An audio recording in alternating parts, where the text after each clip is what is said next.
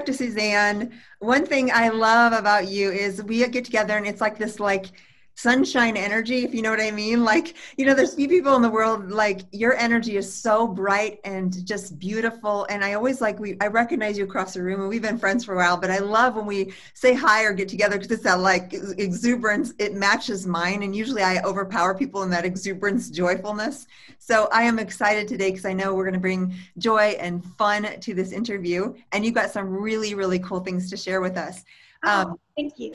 So excited. And you have a book that's been out, super successful. We'll talk about that. We'll tell you where to get it.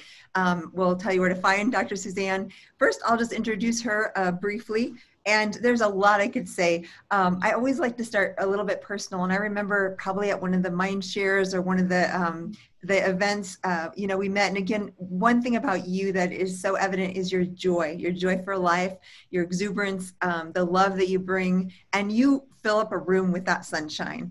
And so it's always just a joy for me to see you and to say hi. And it's almost like old friends, when we catch up. And so even though we're across the country and now you're doing some traveling, we'll have to hear a little bit more about that. But you started out with a story, which I want to hear more about with your son. I want to hear kind of how you got into this. Currently, though, you are in Wellness Center in Santa Monica, California, and you've been in almost 3 decades in practice. More. I love it. Oh my gosh. And you look so gorgeous and young that people would never believe that. And you've treated lots of you with allergies, with MCAS, which is the mast cell activation, and then some of the mold and environmental things that we both deal with, which we'll talk about as well. So autoimmunity, chronic fatigue, migraines. So you're going to hear some great tips. And I could tell you lots more credentials, but we will get into it. Just a little housekeeping. You guys can share this video if you like it. It'll be recorded. You can watch it later. And then, of course, you can see all of my interviews at my YouTube channel, which is just under my name, Jill Carnahan. So Dr. Susanne, thank you for joining me, first of all. Thank you so much, Dr. Jill. I just love you. And you're absolutely right. Every time we get together, our energy just kind of melds together, and we resonate at that same level. And we get so excited about life, but really about serving people and, yes, and talking about all the cool things that are going on, how can we share, our strategies and how we can help each other and of course help others. So I'm so happy that I'm here with you, considering that I haven't seen you this whole year. I know, right? We were just talking about how we actually found out we kind of don't mind being alone, and we're getting along okay, and we're trying to take care of ourselves, but we do I miss connecting with you and just seeing you at conferences and stuff. What I love to start with is story, and I'd love to hear your story of how you got into medicine, how you really got into allergies and environmental toxicity and mold. So tell us a little bit about where it all started. Well, I basically was a chiropractor. That's my license in chiropractic.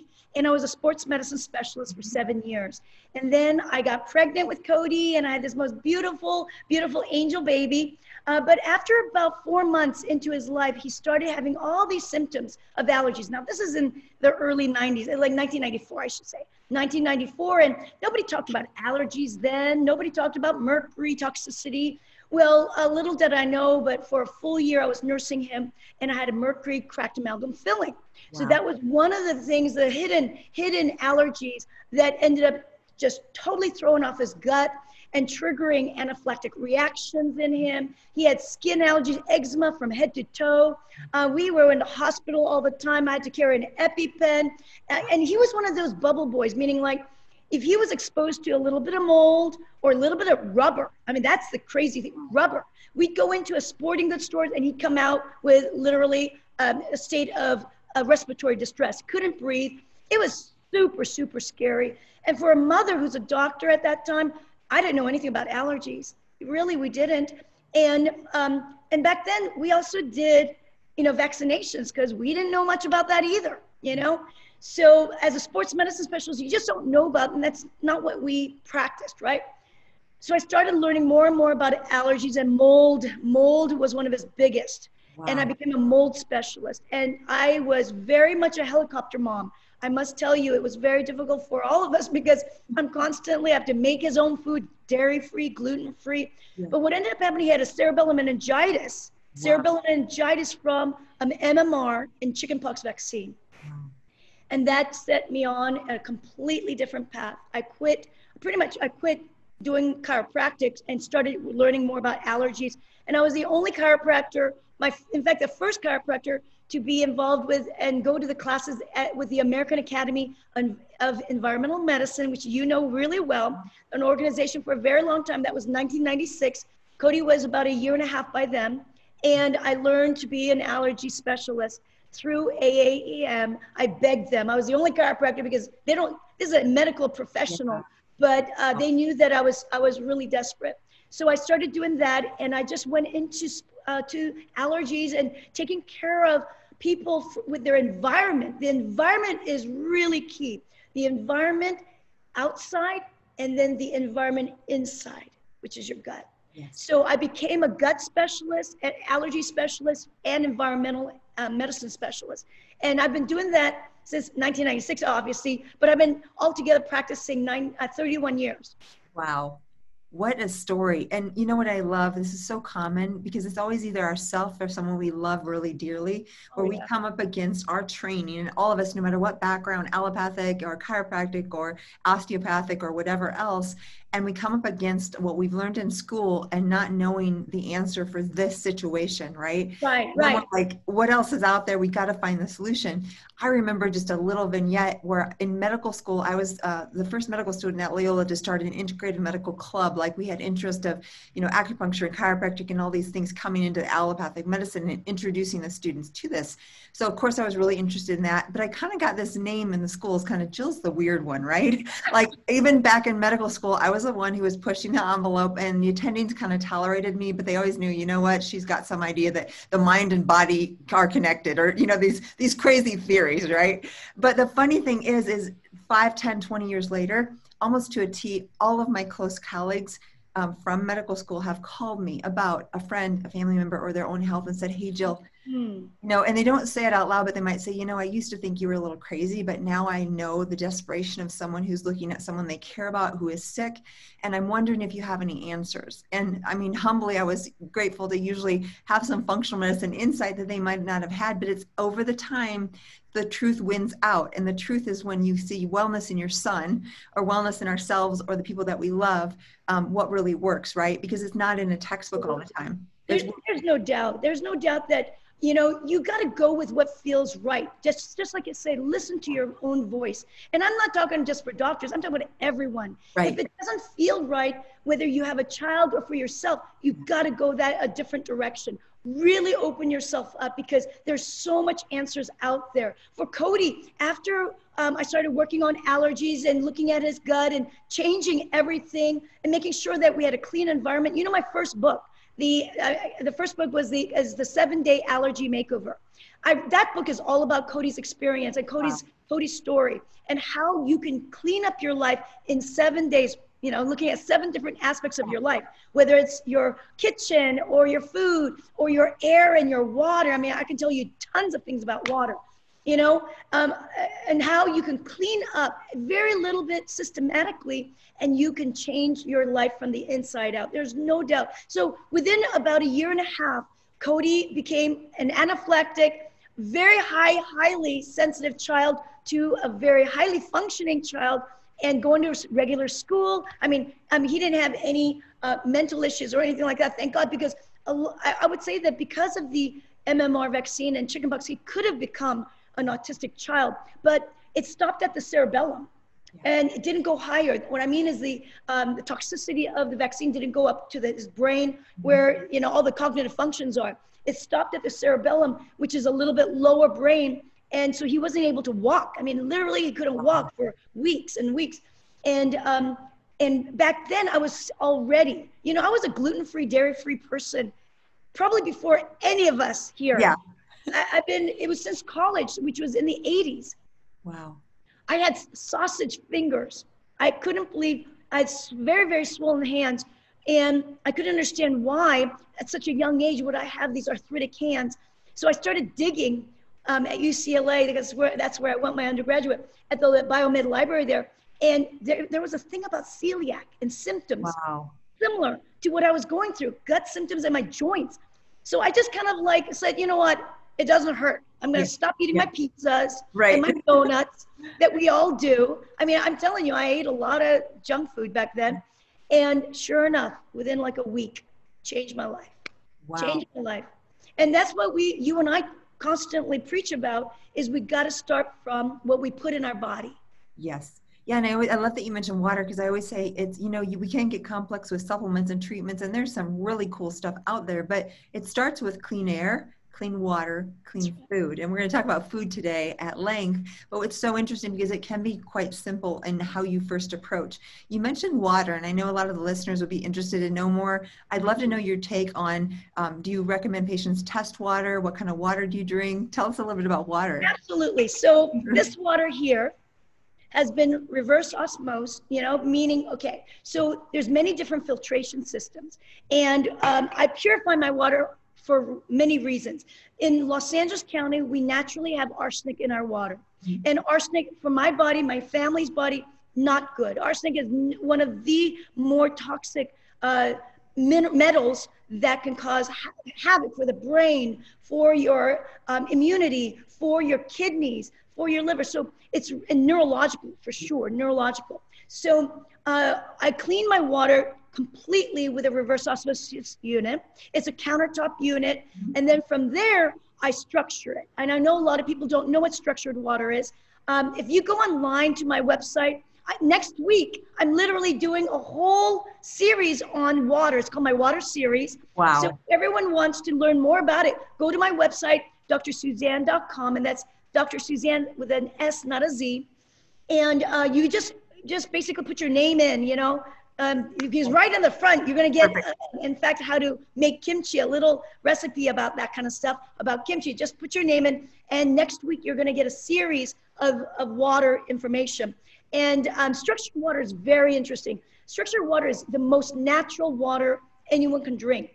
And, you've seen the rivers, and you've seen the creeks and all the mountain water that, in Colorado, you get such incredible water. The action of going through rocks and streams and flow and literally turns, hairpin turns and all that creates structured water. And what structured water means is that the H2O, which is the water molecule, there's 2 hydrogens and 1 oxygen.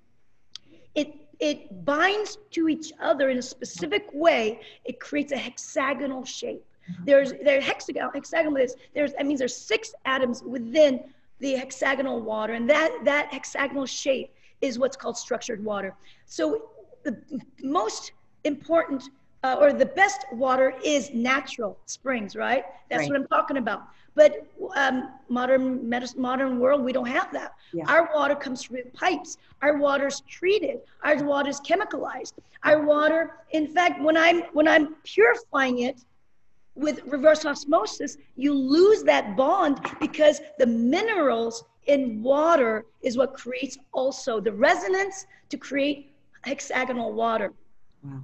That is the very powerful water, because why? It goes into our cells much faster.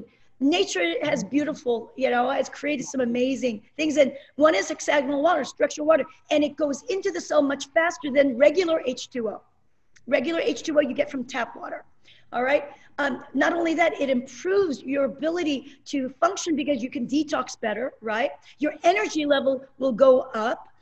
Your body's ability to use that as in your mitochondria and to use water for dehydration, all of this, it really is the best water. Structured water to me is the best water.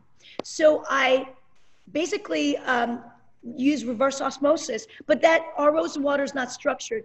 And I have a unit that I've actually started, my patients all get it, and it's called Vitalized Water. And if you want, I'll show you the unit, because I wasn't sure if we're going to talk about, but it's basically Love it. I love it. Love show and tell. So this is great. This is show and tell. This is a picture called Vitalize Plus, cool. Vitalizer Plus.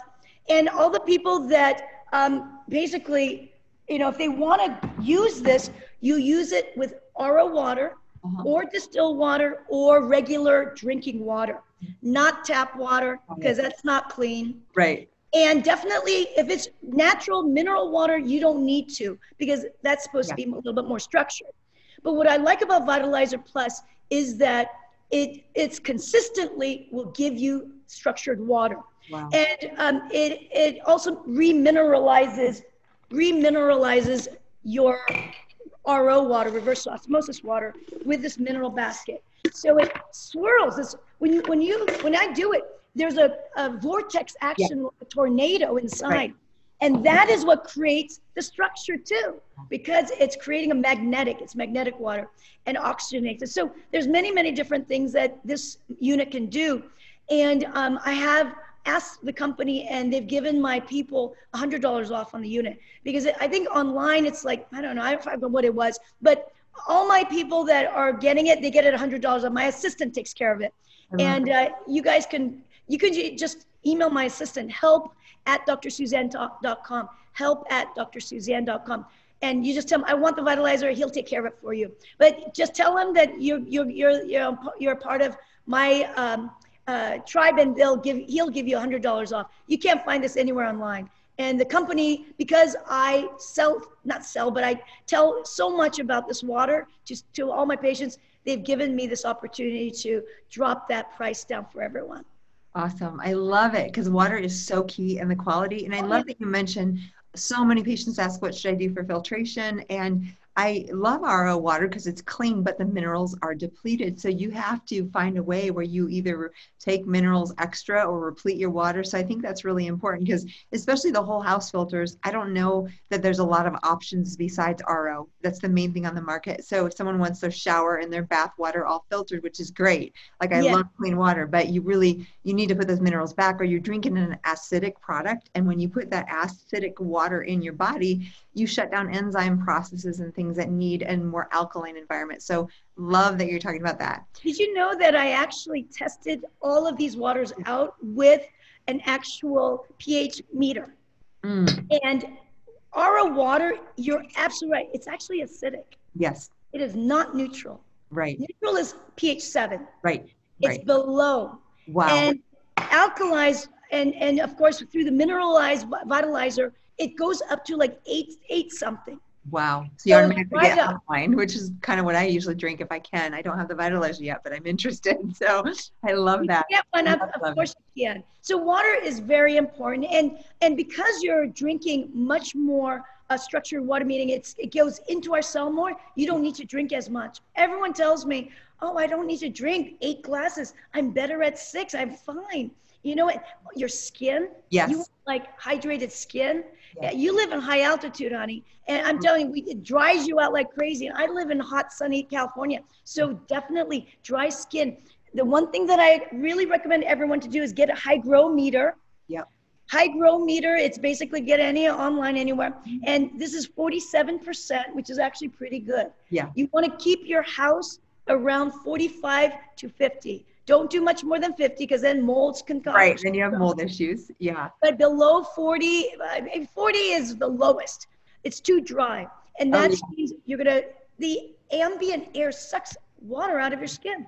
Yep. It really, really does. And especially, again, a lot of my listeners are Colorado, Utah, all this area here, or Arizona, super arid. And, you know, it's funny because you and I love like anti-aging creams and products and things and things that really help us to stay youthful looking. But honestly, hydration, I think, is the number one way that I stay looking fresh and youthful. If it's possible, the hydration is number one. It's just like the clean air, clean water, clean food. We can do a lot of fancy lights, devices, procedures, and creams, but really hydration is so critical. So I couldn't agree more with you. I love that. We all want to look young like you. Honey, I think I'm about 10 years older than you. Something like that, right? No, even more. Oh, I don't know, but you look like 26, so. Thank you. I'll tell you, you can spray water. You know, people don't realize after shower, and shower is very drying, because unless you filter a whole house, and whole house filters are usually carbon. All right, carbon filtration. Carbon, again, is not something that will take out the mercury, the arsenic, the uranium, fluoride. It will not take out fluoride, but it will take out chlorides, chlorine, and chloramines, and maybe larger cysts like I'm talking about and stuff. Yeah, exactly. But what you want to do is, if you do that, you could just spray yourself with. That's what I do. Before I put my moisturizer on and all that yummy stuff, I spray myself with the vitalized water. You know, and so you're hydrating, and then you put it all on. Oh, great, great ideas. We haven't even got to food yet. So kimchi has been your story. I know, I remember before your book came out, you're like, Jill, I'm going to have this coming out and we're going to talk about this. I'm like, I don't even know what it is. But I want to hear kind of the story because this is a traditional Korean food. And so there's this neat story of you and who you've been and some of your ancestry, and then also how this can be such a powerful healer. So tell me just a little bit about the history of kimchi and kind of how you got into the power behind fermentation. Absolutely. Thank you for asking that. So I'm from Korea, Seoul, Korea, and I was born there and I lived there until I was 12. From the moment that I remember, in fact, my grandma, my sweet grandma, would feed me kimchi juice, white kimchi juice. What that means, there's no red pepper in it. And it's a fermented vegetable that all Koreans eat. And for thousands of years, Koreans would make this vegetable because in the wintertime, starting October up until like even May, it could be frozen. It'd be so frigid cold. There's no vegetation. There's no vegetables. So in the olden times, that's what we used to do, is that they would dig a hole, put a big earthenware a pot in it, and then would make this vegetable with and I'll tell you, the vegetables are very unique. And the thing that I always say is that if you have ginger and garlic. Oh, yummy. Amazing. You have ginger and garlic and sea salt and any veggie that you want to use, you will make kimchi. Wow. And what kimchi is that, so there's like 250 different kimchis in Korea. Today I'm going to share with you 3. But any vegetable that you want, usually the crunchy kind, and that are juicy. And when you salt it and brine it, what that does. Now, Koreans didn't know 2,000 years ago that salting, did this, but they realized it's from trying and trying it out, and that it really would preserve the vegetables. So what salting does is it kills all the pathogenic bacteria, viruses, as well as possibly parasitic. So, and fungi, of course, mold. So by brining properly at a certain amount of time and then mixing it with other types of vegetables, then you're creating the medium for lactic acid bacteria. Now, what is lactic acid bacteria? It is the lactic acid-loving bacteria. Now, they love salt, but all the bad ones, like Klebsiella, E. coli, streptococcal, they don't like salt and they actually die in salt. So that's what the beauty of the balance between how salt will kill off the bugs. And then when you put all the veggies together and let it sit for a few days, you end up getting this lactic acid bacteria probiotic growth. And I'm talking about the diversity. You can have over 1,000 different strains of probiotics. 1,000. Wow. Now, Jill, we all talk about probiotics. We've been giving it to our patients. Yeah. And usually, if we're lucky, we might have 24 strains. Right. I'm talking about 900 to 1,000 strains in a tablespoon of bacteria, of kimchi. Mm-hmm. So the diversity is high. Now, we all know across the board, people in America, in modern times, when you don't eat fermented food, you have very low diversity in the gut. And that is one of the biggest factors of immune deficiency. Yeah. I always say diversity is king. So this is exactly, and I've even taught to physicians, when you give a probiotic of 10 or 20 or 26 strains, you could be creating monoculture, which is the exact opposite of what you want because you're giving these small amount. And yeah, they might have been studied strains, but there is no evidence that any regular lacto or bifidobacillus bacteria creates diversity. So really it has to, I always say you have to come back to food, and fermented foods are some of the best.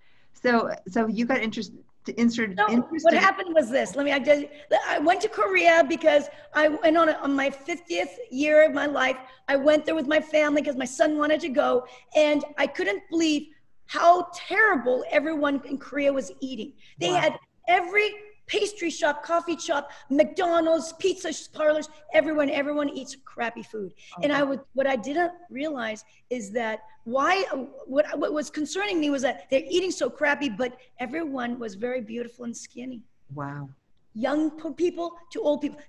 The obesity level, I looked it up, 5.6. Wow. America is up to close to 40. Unbelievable. All right. So what is going on? And I mean, modern times, they're eating the worst food, and every meal they eat kimchi. Wow. Every meal. Even with the tacos, they eat kimchi on the tacos. Yeah. So I realized back then, I'm like, this is really amazing. So when I came home, I became a kimchiologist. Wow. I just like dove into kimchi science because I didn't even know there was such a thing. I just ate it. I didn't either. You just normal, right? It's like that's just food that we ate, you know? Right. It didn't even occur to me. And I've been practicing natural medicine for so long. It didn't even occur to me.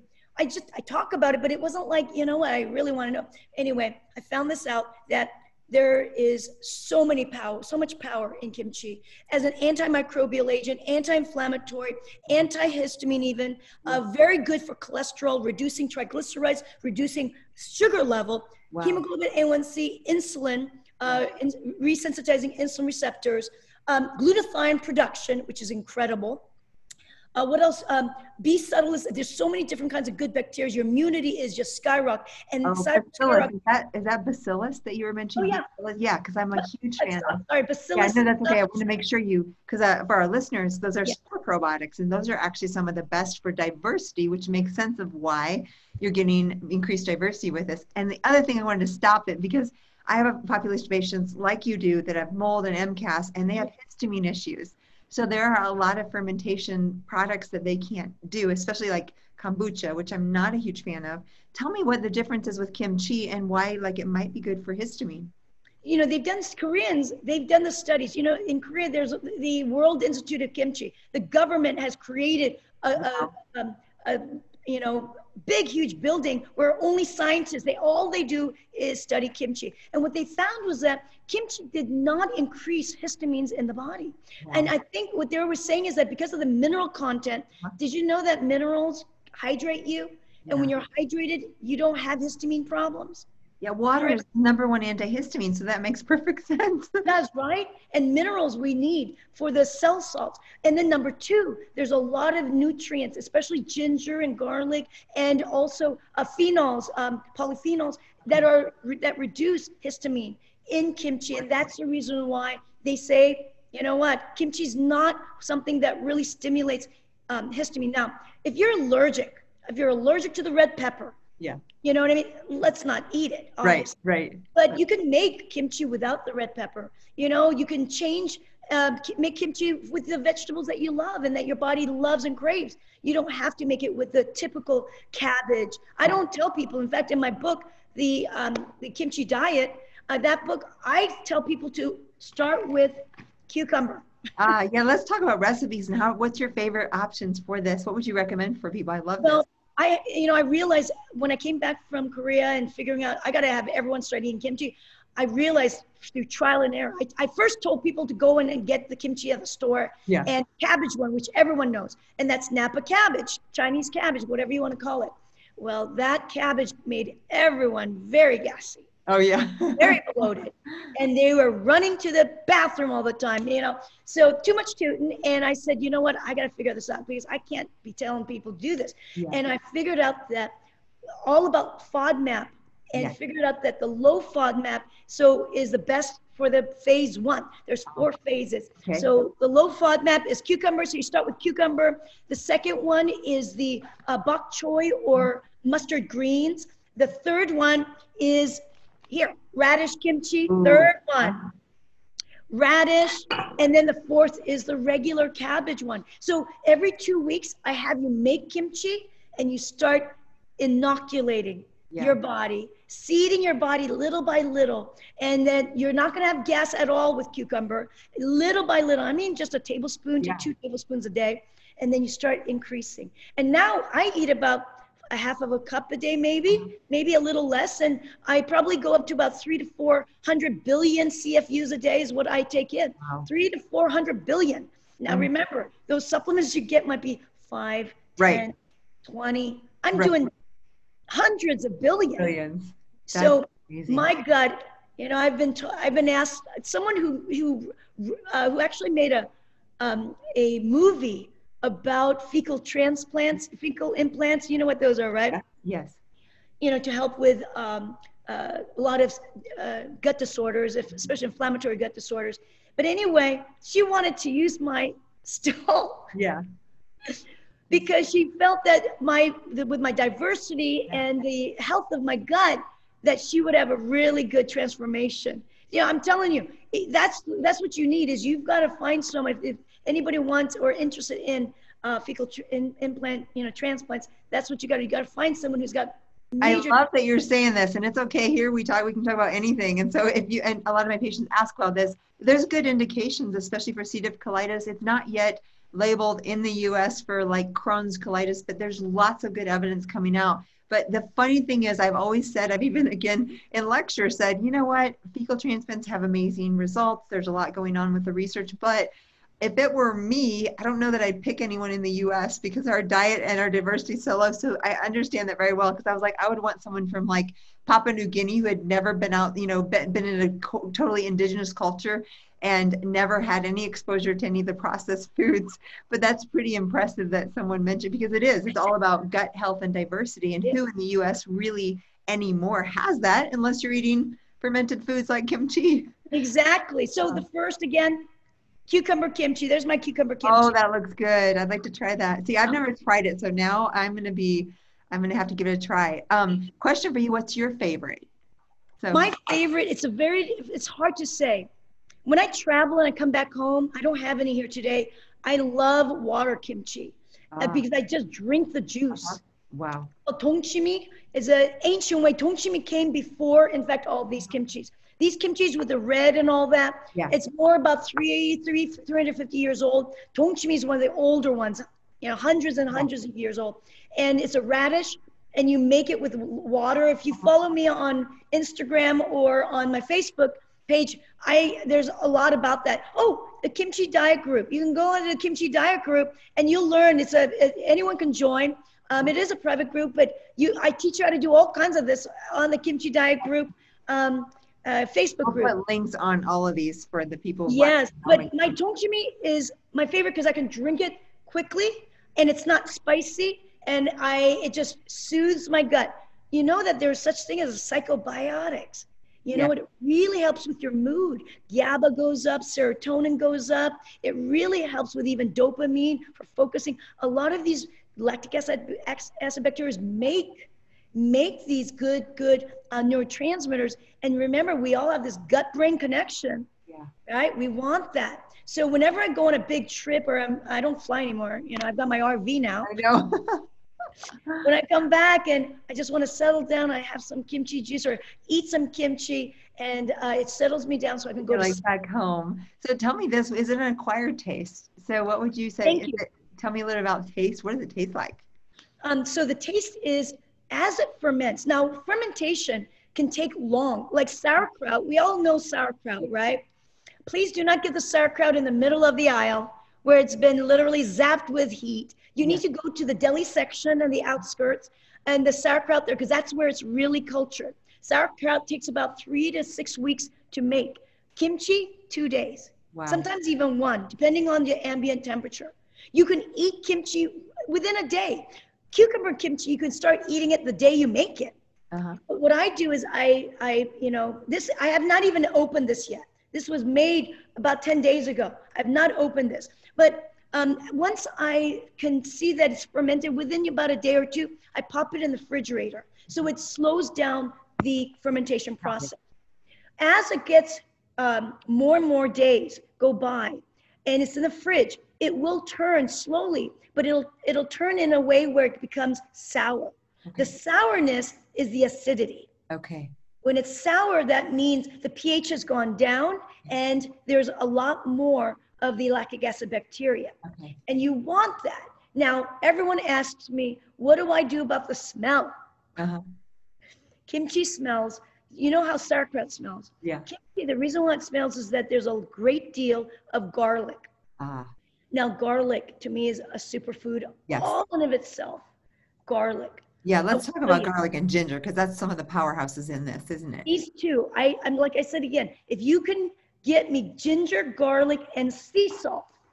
This is sea salt. This is how big this is. Sea salt from Korea. You can get this online. And where's my if you can't find the Korean one, just get kosher Celtic sea salt. But it's got to be coarse. It's got to be coarse. Make it Anyway, if you have those 3 ingredients and a veggie, you can make, you know, even cabbage, you can make kimchi anywhere.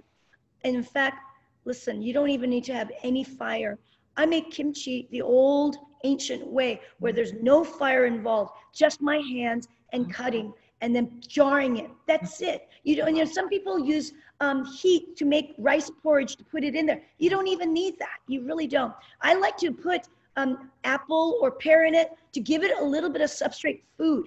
Bacteria needs food too. Yeah. So what's beautiful about these two, especially these two, and why this is important, the flora, the microbiome from garlic and ginger is a big part of the microbiome you're making in your kimchi. So every vegetable has its own unique microbiome, your own unique flora. And you don't want to, like, you know, wash it and zap it with hot water and boil it before you make your kimchi. You know how pickling is, everything is boiled. Yeah. Everyone should know, pickling and pickles and pickled foods, there's no bacteria there. Got it. So don't think that that's good food. Now, you have nutrition, you've got fiber, you have minerals, you have lower levels of vitamin because you got to heat it, but you don't have bacteria. You need ferments. And this is a wild ferment, everyone. Wild ferment. You don't add probiotics to that. You actually just go purely from, Yes. A lot of fermented foods, they add a starter. Right. Now, Koreans done studied about that too. They studied that they add a starter and then one is a wild. What is wild? Again, it's all about the vegetables, and you naturally allow the vegetables that have the bacteria, you know, on it to grow and multiply. With starter, they found that even at the end, after it's been fermented, it doesn't change the diversity, or it doesn't change even the number. Yeah. So don't even do it. Don't waste your money. This flat. Well, this is so fascinating and so important for the gut. So you can see that this is all like, I don't know if it's bubbled up. Yep. I'm going to try and, I hope it doesn't, because sometimes if you open it up, if you haven't opened it for a while, the pressure, I'm going to just see. Okay, this will be fun. Real live explosion. There was a little gas. Look, do you see the gas? It just came out. Yeah, little gas, and I love the smell. I love it. I love the smell, but everyone would say it smells kind of like, you know, someone tooted around. But the truth of the matter is, when you do fermentation, you are creating carbon dioxide gas as well. You know, there's gas and there's sulfur in it from the garlic. Right. And that creates the odor. But the fastest way to get rid of kimchi breath is to eat garlic. Wow. Garlic is your antidote for not garlic, ginger. Excuse me. Ginger is the antidote for garlic. And when you make kimchi, you have to have 2-to-1 ratio. And that's my ancient, my entire lineage from my grandmother's side. All my kimchi recipes come from them. Wow. My ancestors. And it's 2 ratio, 2-to-1. So it's 2 parts of garlic to 1 part of ginger when you're making kimchi. And that's when you're going to get the most amazing tasting kimchi, is that 2-to-1 ratio. But I wanted to talk about the garlic and why garlic is important. All right. I learned something about garlic from my mother, very, very young age. When my mother was 20 years old, just about 20, I think it's 20, that's where the Korean War was happening. And she lived in Incheon, which was north, much closer to North Korea. Although Incheon is in South Korea right now, but back then there wasn't a demilitarized zone. There wasn't such a thing back then because it was the wartime, right? They created it later in the late 50s, I think. So anyway, my mother told me a story about a girl. They had boarders. My mom lived in a nice house, and there had many rooms. So they had boarders, and it was a woman and a daughter. And the daughter got cholera during the war. Wow. Now, cholera, most people don't really know what cholera is, but it's dysentery. It's bacterial dysentery. Vibrio cholera, which is the bacteria. And most people die from it. Yeah. because you lose everything. You got just water coming out of you. The scene is terrible. And most people and young people and children and adults, everyone dies from cholera, or at least they did in the past. Yes. Yes. My mother said that the mother of that girl got 5 to 6 cloves like this, crushed it up every day, gave her that over a cup of garlic. This Wow. little girl would take, and it saved her life. Wow. And I'm not surprised, Suzanne, when I'm treating gut dysbiosis and disorders, garlic is probably my favorite. I use a lot of things, but when there's tough bugs like methane, or there's Klebsiella, or there's these tough strains, I love garlic for that reason, because it's so powerful. Again, which one do you use? Do you use supplements, or do you use real garlic? Well, I love using real garlic, but patients aren't as compliant. So I use the allicin extract, the Alamed or Alamax. They're both the same one, the real powerful. It's 450 milligrams of allicin extract. So it's a very high potency garlic. I'm glad you use that because it's easier to take. Yeah. There's no doubt. Even with allicin, it will give you a little odor. Yeah. But you know what? I've got a story for you for that one. Yeah. I came back from where is that?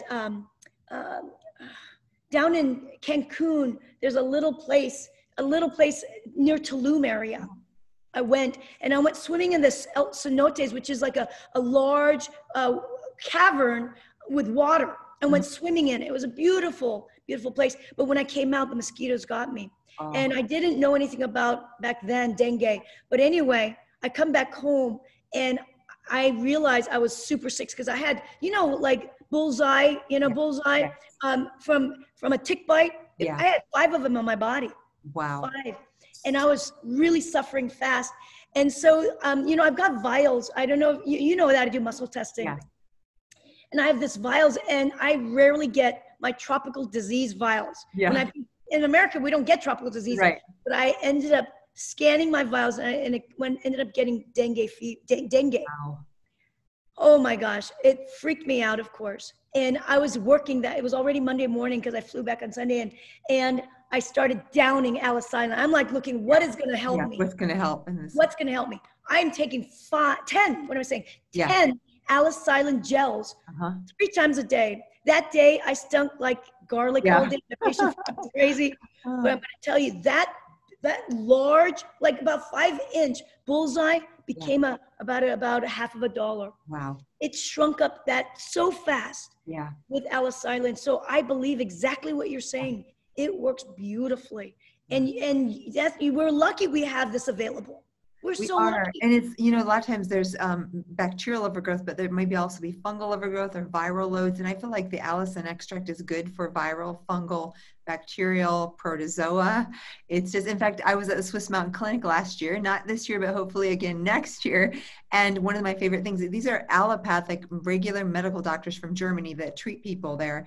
And they use garlic in many forms, including garlic enemas to treat protozoa, so parasites.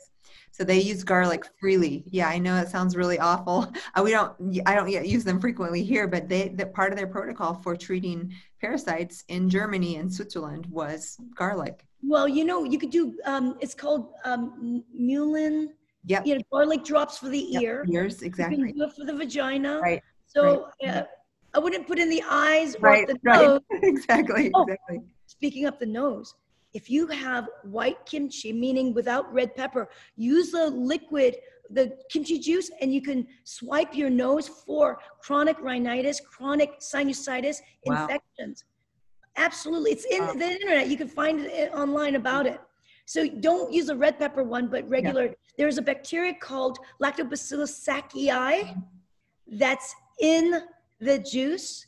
And what they're finding is that the scientists found out that when you get these chronic sinusitis or rhinitis issues, what they're lacking is that bacteria. Wow. So you're replenishing it. And you don't have to go all the way back like you're doing a COVID test. Yeah. You just have to put it right in the front and it'll just multiply and go up there. Wow, that's a great, great pearl. Gosh, I love talking to you, Dr. Susanne. This has been so fun. What about some last minute tips on, just to end with some tips, we talked about immune boosting foods. I love garlic and ginger. Is there anything else you want to share about immune boosting foods in general? You know, when I look at immune boosting, I look at many different, you got to look at the macro level to the micro level. When I do macro, I'm talking about what kind of foods, right? That's macro, what you can eat. But I also look at what foods have specific ingredients in it. Right? So the things that we all know about right now because of COVID is about zinc and selenium. And zinc is a very difficult mineral to find in food. The highest level you'll find is in oysters, but I don't recommend a lot of oysters because to get like a decent level, you need to have 3 oysters per day. 3 oysters mean you get about 30 milligrams of zinc. But oysters could have mercury in it, and it could also have diatomita, Fragilis, yeah. There's these little, not diatomita, but flagellates, dinoflagellates, which is an ocean animal, you know, like single cell animal, but it can cause all kinds of bad problems in your gut and your body. So instead of that, I say zinc, you want to take food. And the higher levels of zinc will be in protein, animal protein. So get some protein in you, you know, and there's a lot of vegans here. If not, then I highly recommend chelated zinc, because take supplement wise. And when it comes to zinc, do not take it empty stomach because some people get nausea. Yeah. You could even vomit from it.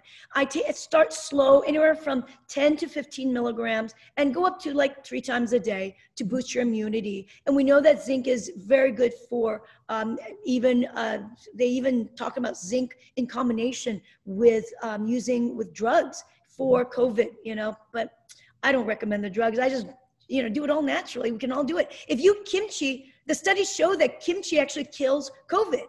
I don't know if you know that. They are finding that your immunity builds so that the COVID goes down.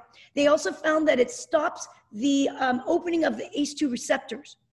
Kimchi does. So it's important that, you know, get kimchi in you. I talk about zinc, selenium. Selenium, what are foods that are high in selenium?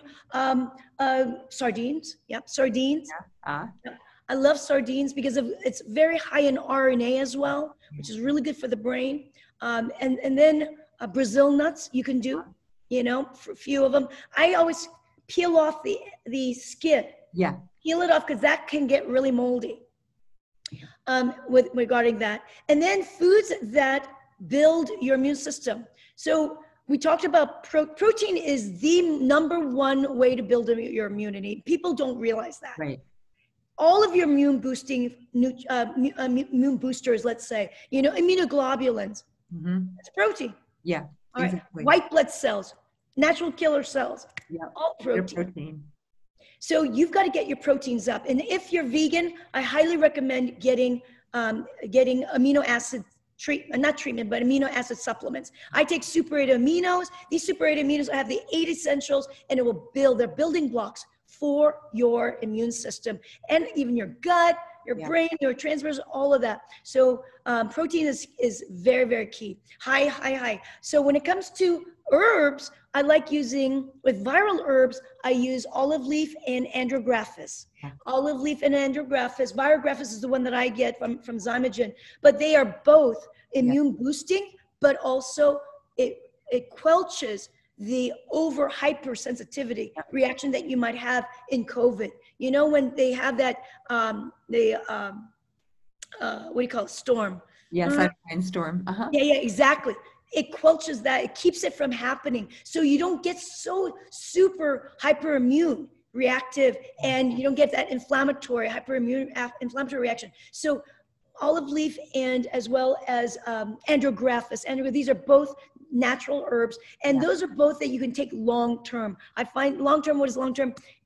Months to 2 months, you know, if you need it. Totally. Because some of the other ones like echinacea and some of they're better for pulsing or short term. I don't recommend them long term. So totally agree with you on that. And I love that you mentioned aminos, because I think I've taken aminos for years, and I am not a fan of the BCAAs, which is branched chain aminos. It's just 3 of them.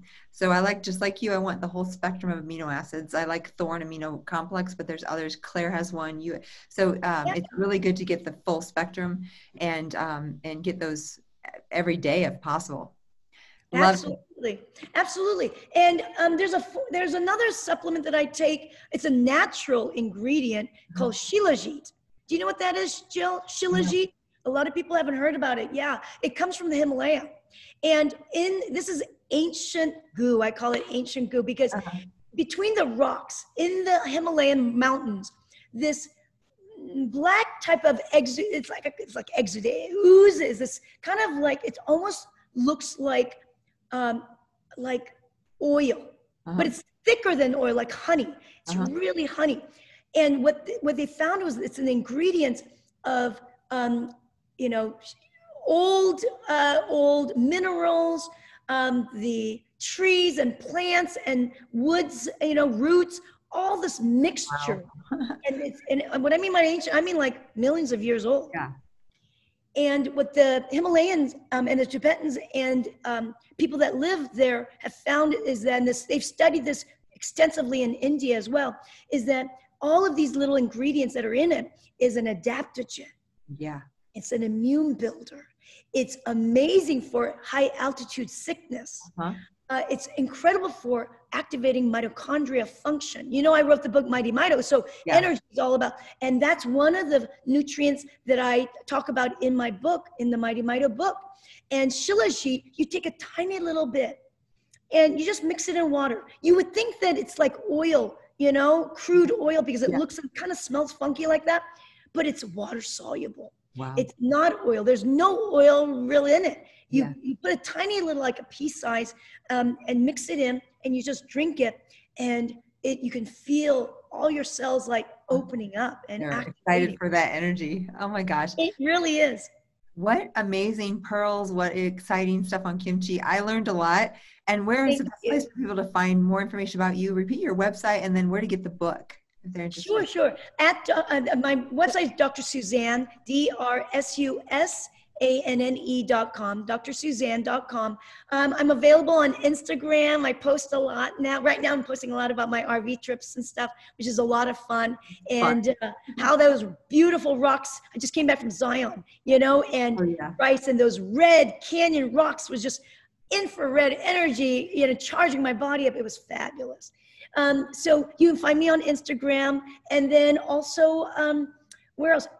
Like I said, if you just, you know, put your name in, and there's a pop-up that comes up, and it has a little information about kimchi and the recipe for the cucumber kimchi, wherever that is. You'll be able to make your own this week during your Labor Day weekend. And then my book is available on Amazon. Perfect. Amazon. All my books are available on Amazon. Awesome. Well, I am so glad to have you. We will have to do this again sometime. Yeah, let's see the book. So if you want to learn all about kimchi, I love it. Look at that gorgeous smile. Thank you for taking your Friday before Labor Day with us. And we're so grateful for you, friend. And just wish you, I hope you have a beautiful weekend. And we will be sure and share this. I'll give you links so you guys can watch it again. And thanks again. I so appreciate you, Jill. Jill, you are major to me, a rock star in our world of natural health and medicine. And I really appreciate you inviting me here. Thank you so much for letting me just share a little bit about what I love and what I'm passionate about. You are so welcome. We will talk soon, my friend. I love